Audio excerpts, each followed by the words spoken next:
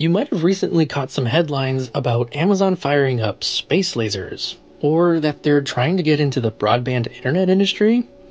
Believe it or not, both those things are actually related. Amazon has started a division within the company called Project Kuiper, and yes, that is how you pronounce it, okay? I looked it up.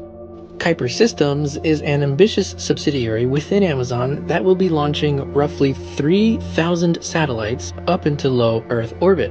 These satellites will then provide internet to not only Americans, but allegedly to unserved and underserved communities around the world at an affordable price. Now, this technology is nearly identical to what SpaceX's Starlink does, except Project Kuiper has an ace up its sleeve.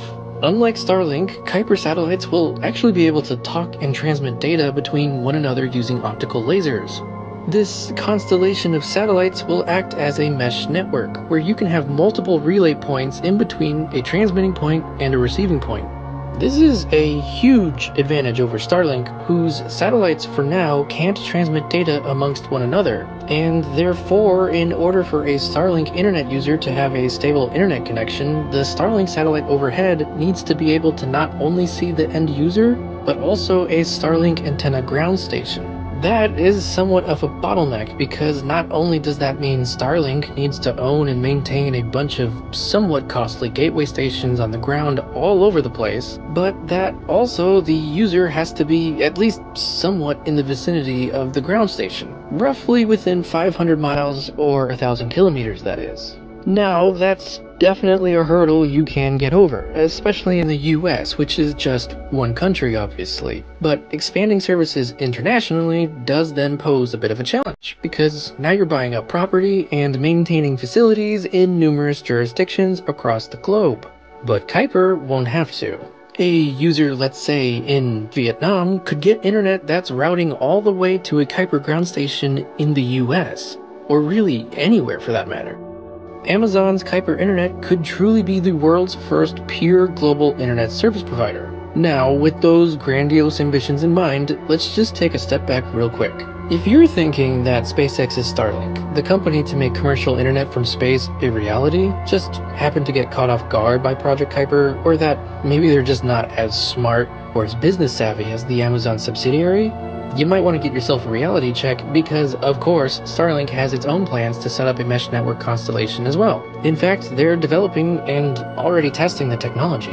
Starlink calls their version of the mesh satellites ISLs, Optical Intersatellite Links, and yes, I know that acronym doesn't quite add up, but it's how SpaceX is calling it.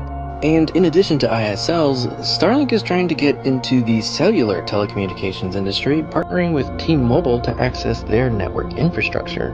Basically, in the future, anyone with a T-Mobile plan will simply never have to worry about being in a dead zone again. For example, if you decide to hike up a mountain and want to call up your mom while taking a breather, but there's no cell towers nearby, it won't matter. Your cell signal will just first go up to a Starlink satellite above, and then be shot down into T-Mobile's infrastructure elsewhere on the ground. Starlink is also making B2B deals with the likes of airlines and with the behemoth that is Google. Starlink will begin constructing ground stations on the premises of some Google data centers. What this will do is allow enterprise customers, through Google authenticated Starlink, to have a secure link directly to a Google server, bypassing all other networks, ISPs, and any other nosy eavesdroppers hiding along the way through traditional pathways. So clearly, Project Kuiper is not usurping Starlink anytime soon, especially considering at the time of recording this video that they only have 2 of the 3,236 planned satellites and don't expect to begin servicing initial customers until maybe sometime in 2024. But nonetheless, it is quite exciting to see that Starlink will eventually get some competition. And in addition to just competition, I think we'll eventually see Amazon try to utilize Project Kuiper as a value add.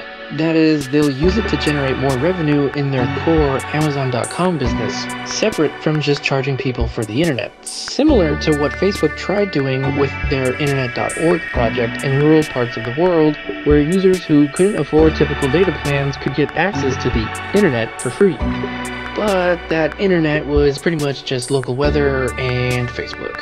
Now, this got Facebook banned completely in India, since the scheme clearly broke their net neutrality rules, And since then, Facebook has developed an unrestricted browser called Wi-Fi Express that users just pay for. But my point is, if done smartly, Amazon could likely try something similar, perhaps offering reduced Prime memberships to Project Kuiper users, or by maybe having Amazon.com be like a default shopping app, or likely by some other much more mischievous scheme. And this would likely be super lucrative for Amazon, possibly becoming the default online store for people who, up until very recently, couldn't even get online. While Amazon and SpaceX focus on connecting Earth via satellites, Lockheed Martin's got its eyes on connecting the Moon. They recently created a new subsidiary called Crescent Space Services, which will operate lunar satellites that ensure any moongoers always have connectivity. And they're hoping to launch services as soon as next year. Ladies and gentlemen, the world is officially back in the 50s, it seems, in more ways than one, and we got ourselves a good old space race. With whom? Well, other than China, pretty much with ourselves, with so many companies trying to get to space. If that interests you, you definitely should subscribe. And with that, see you in the next one.